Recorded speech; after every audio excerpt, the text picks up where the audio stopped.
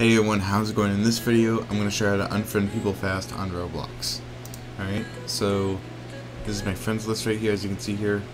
And to unfriend people, you would have to go to the profile normally to go ahead and unfriend them.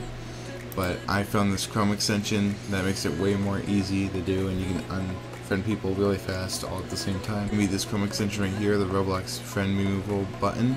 So go ahead and add this Chrome. I'll put a link to this Chrome extension in the description below so you guys can easily go ahead and get this Chrome extension for yourselves. Okay, and now I have that added, and as you see here, I'm going to go ahead and refresh this, and now it should show that it has a removal button so I can easily remove people. So let's go ahead. I'm going to get rid of people I don't want to be friends with anymore.